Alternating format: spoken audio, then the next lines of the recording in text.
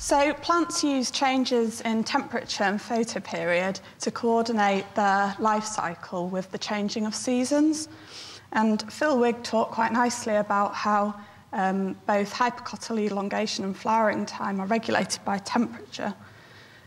But what I'm going to talk about in this talk is how seed dormancy is regulated by temperature. So dormancy levels are initiated during seed maturation, and this can be regulated by both temperature and photoperiod. And this is important because dormancy prevents germination if the conditions aren't favourable. And so then the dormancy is broken by after ripening or chilling or alternating temperatures. And then the non-dormant seed is then sensitive to light and is able to germinate. So as I've said, we're interested in how temperature can regulate dormancy. So this just shows a typical experiment that we do in Arabidopsis.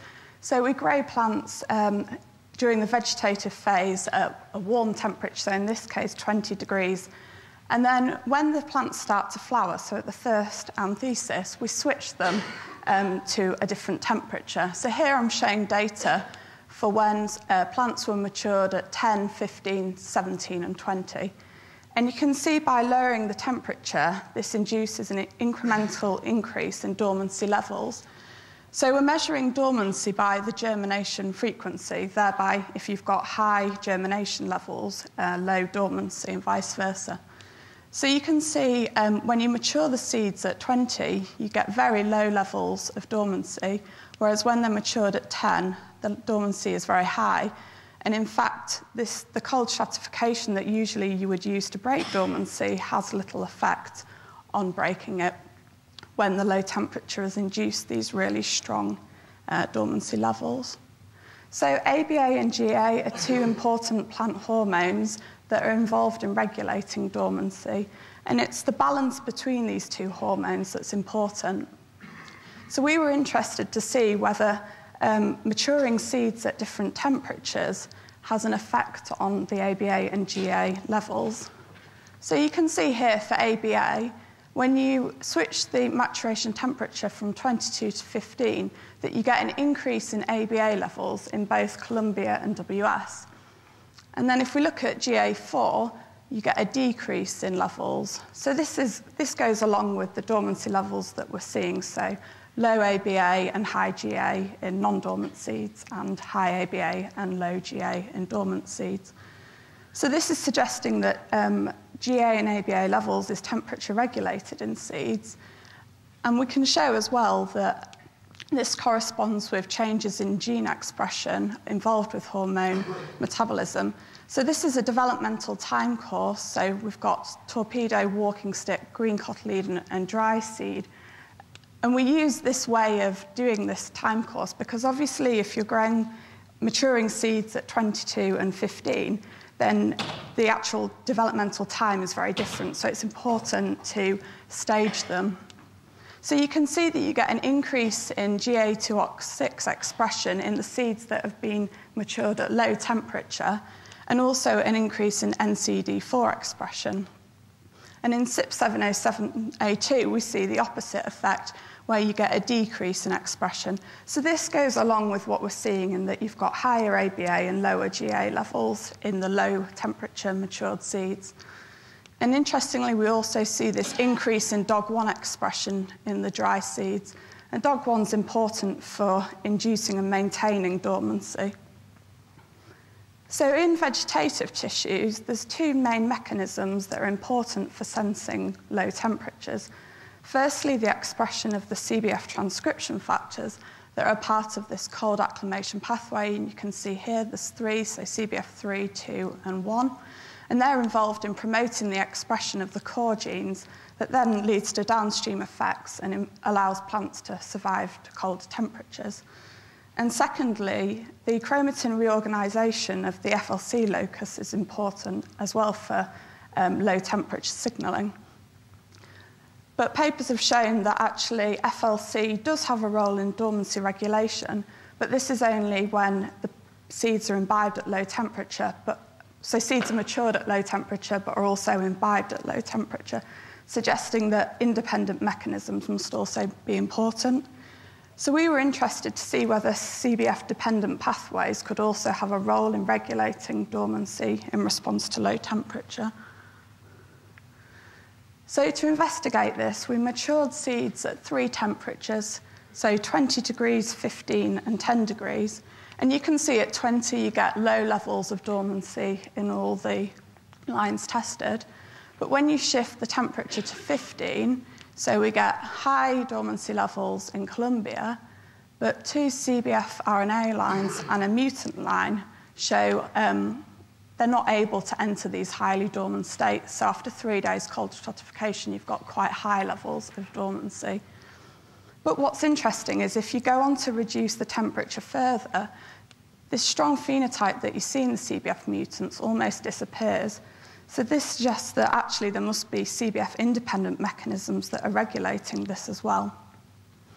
And we were also interested to see whether the CBFs are regulated by temperature like they are in vegetative tissues.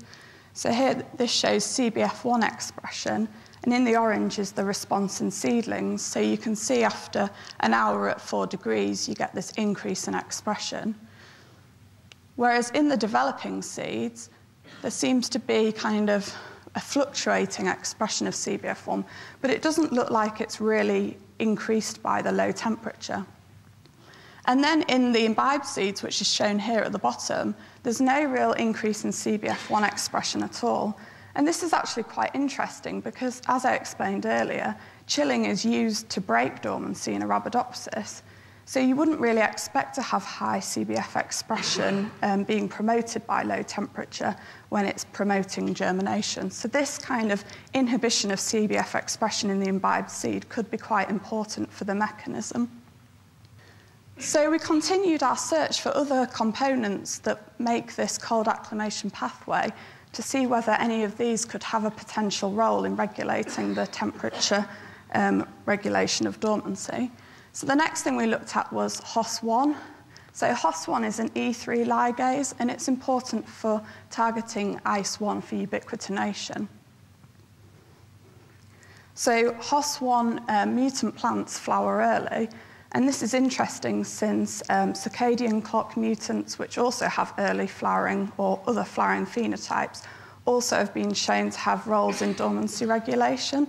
So this makes it an interesting candidate to explore whether it does have a role in the temperature regulation of dormancy.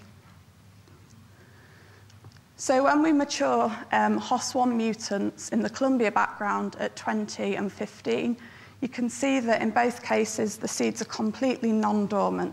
So you can't induce high levels of dormancy by moving to low temperature.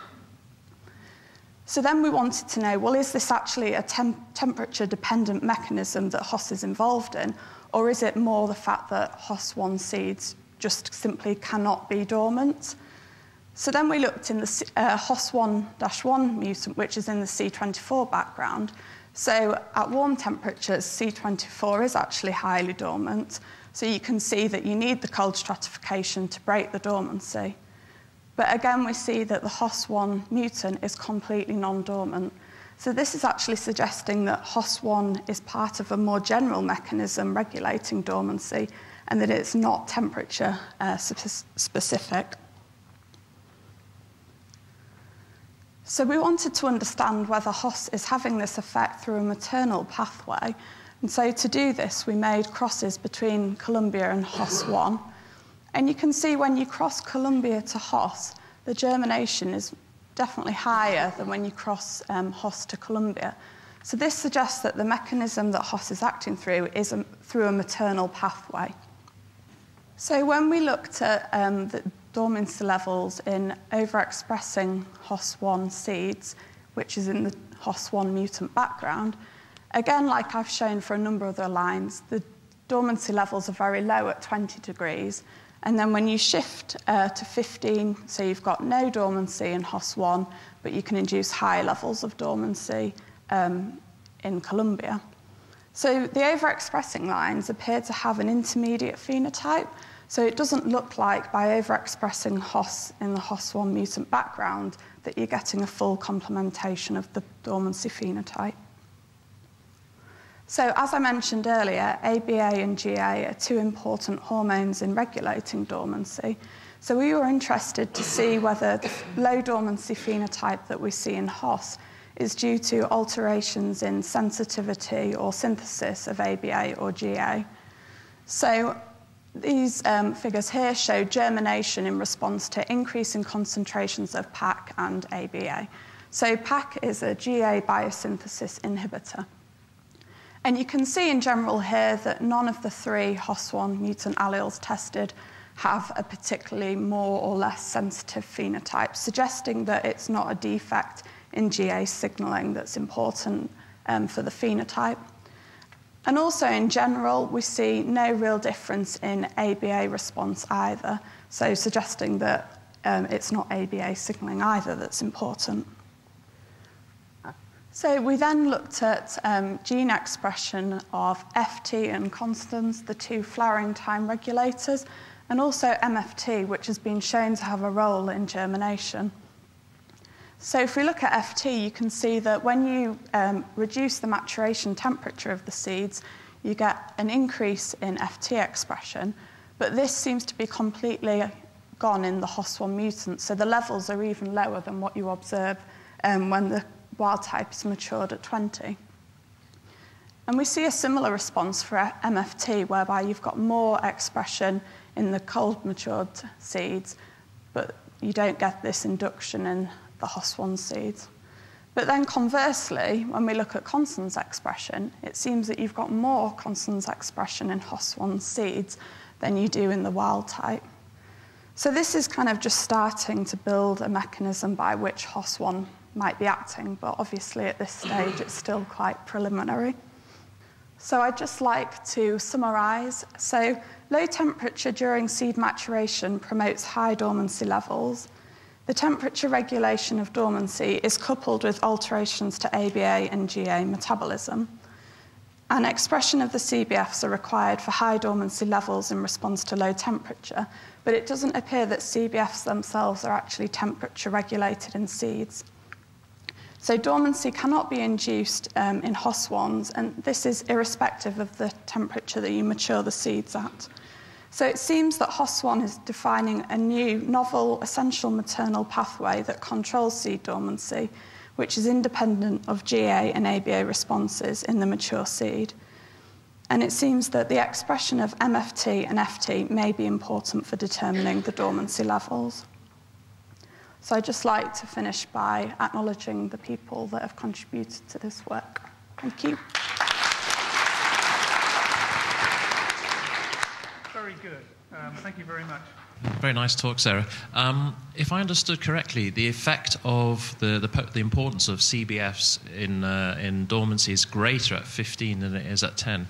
And isn't that really the opposite of what you might expect given its role in cold acclimation? You'd expect, for instance, expression and potency of CBF to be greater at 10 than 15. I was wondering if you'd had thoughts about that.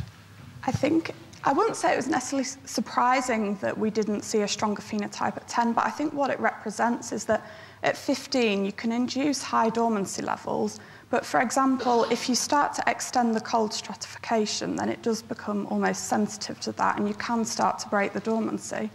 Whereas when you mature seeds at 10 degrees, the dormancy is so strong that you really cannot break it. So I think the difference in temperature, I think, is actually representing two different mechanisms. And maybe it is surprising that the CBFs aren't involved at the lower temperature, but I think it kind of is clearly suggesting that other things are involved in this really strong dormancy induction.